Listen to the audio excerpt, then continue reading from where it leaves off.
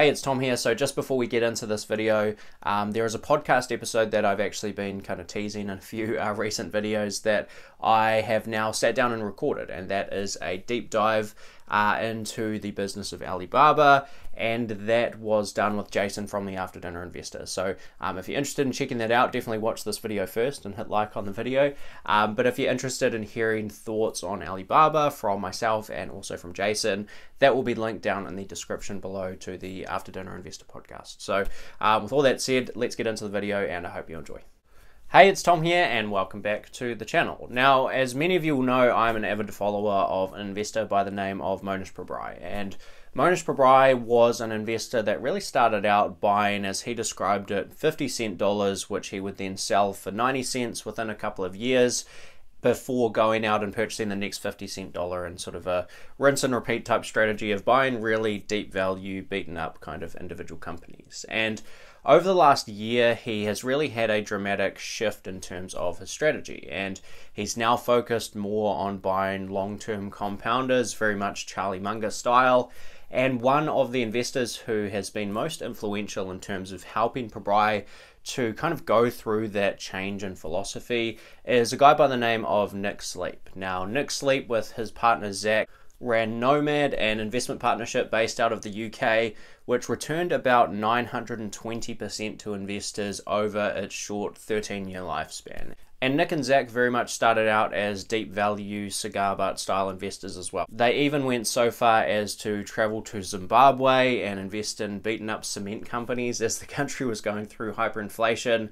But they too transitioned to buying into great businesses. And by the time they closed Nomad down, they really had almost all of their eggs in only 3 baskets. They had a portfolio of a handful of stocks, but by far and away the majority of that portfolio was only in 3 stocks. And those businesses were Berkshire Hathaway, Amazon, and Costco. And even after closing down Nomad, Nick Sleep continued to hold those 3 stocks until the point where Amazon was something like 70% of his portfolio in 2018, when he eventually sold out about 50% of his Amazon stake after owning it for about 16 years up until that point. And he'd basically ridden Amazon from $30 per share to over $3,000 per share.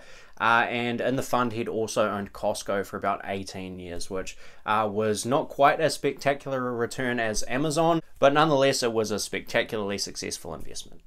Now in this video, I want to focus on really 2 of those 3 core holdings for Nomad and Nick Sleep through Nick and Zach's investment partnership, and those 2 businesses are Amazon and Costco. I'm kind of going to forget about Berkshire Hathaway for now, because Nick and Zach really had one key insight throughout their entire investment career. They had many insights, I'm sure, but one was far more powerful than all the rest of the insights they had in their entire career. And that was this concept of scale economies shared. Now, Nick and Zach used to read annual reports, as they described it, until they were blue in the face. Blue! Nick Sleep in particular would travel so much that he basically ran out of pages on his extra large passport because of all the stamps he was collecting going through airports.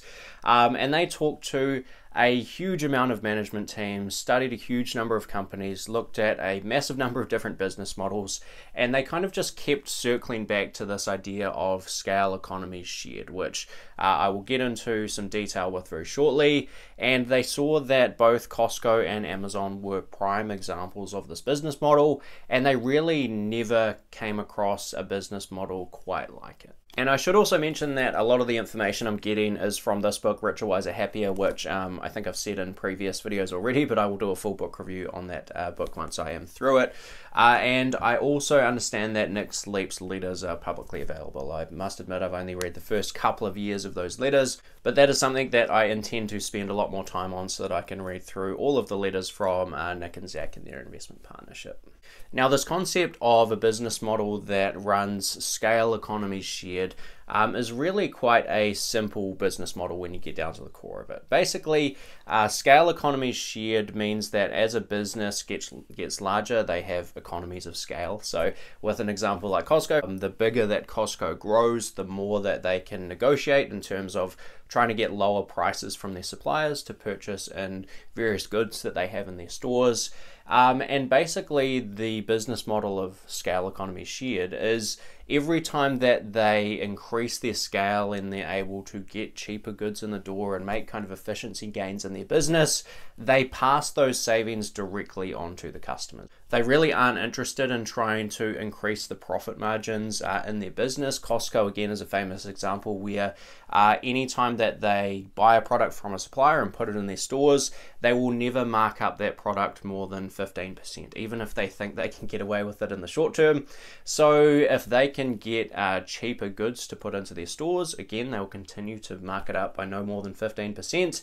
And Costco customers can trust that when they go into a Costco store, that is basically the cheapest price they are going to get almost anywhere for any of these different goods. So as a business like Costco continues to open new stores and scale up their business, and as Amazon continues to grow its customer base and expand internationally, both of these businesses are able to make drastic savings in terms of the cost of goods to sort of supply their business, and then they can pass a very, very high percentage, if not all of those savings, onto their customers. Now, Nick Sleep and his partner Zach basically saw this concept of scale economies shared as a huge advantage for the investor who could recognize these types of businesses. Now, we've all heard the likes of Warren Buffett and Charlie Munger talk about this concept of a moat.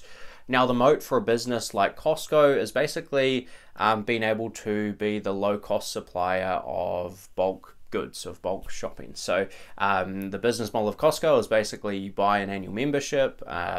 You can then be a member of the Costco stores and shop at Costco and get basically the cheapest goods you will find almost anywhere. And because Costco continues to have the cheapest goods you can find almost anywhere, they're able to continue expanding their business. And as they're able to do that and expand the business and open new stores, they're able to take more advantage over and over and over again of these scale economies shared. So as they open a new store and they get more bargaining power with suppliers, they can pass on those savings to their customers, which again creates more demand for Costco. So they have more customers because the value proposition is even more attractive, because goods are even cheaper than they were before, and they can keep this investment runway just going basically over and over and over again, and every time they open a new store, basically the moat gets wider and wider and wider. It's a little bit like something like a network effect on Facebook, where the product is better because all of your friends are on Facebook, or the product is better because all of your friends are on Instagram.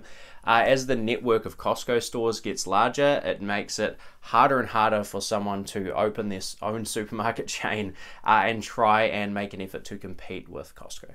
And in Richer, Wiser, Happier, there's actually a quote from a 2005 shareholder letter from Jeff Bezos to Amazon shareholders, where he basically talks exactly about this concept. Now, when Nick and Zach first bought into Amazon right around this time, there was a lot of kind of concern from Wall Street and criticism from Wall Street about Amazon basically not making any money.